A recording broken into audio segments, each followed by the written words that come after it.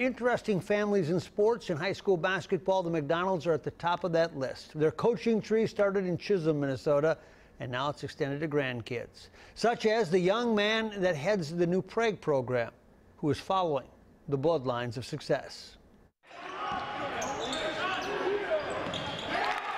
New Prague has enjoyed a successful basketball season, in part because of a second-year head coach who came from the north. Well, I saw a lot of talent. I was at UMD, and I actually recruited a couple of the players during that whole year. And when the job opened up, it really kind of opened my eyes. His eyes have seen much, because he's part of the unofficial first family of Minnesota basketball.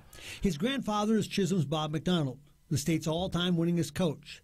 And his mom and dad and uncles, they all coach too, all keeping watch on the young new members of the coaching fraternity. He was a really good player, and it was fun watching him coach. I saw him in the Hibbing tournament, and he's pretty feisty. Along with my nephew Rhett at Duluth East, it was kind of fun watching them. I got tired watching them because they're really, really energetic on the floor. Yes, when Grandpa sets the tone, you aspire. Because basketball is about being involved in something special. It comes down to two words: respect and relationships.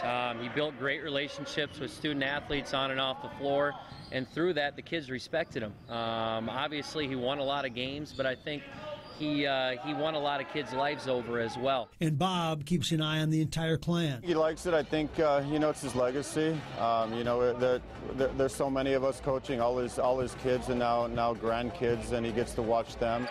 What grandson hopes is that he is making him proud, not just by winning games, but by coaching kids. Well, high school basketball is kind of all I know, and that's why I took the job, because that's kind of where our family has lived for a long, long time, in a gym and coaching high school kids and mentoring these kids to not only be successful on the floor, but off the floor as well.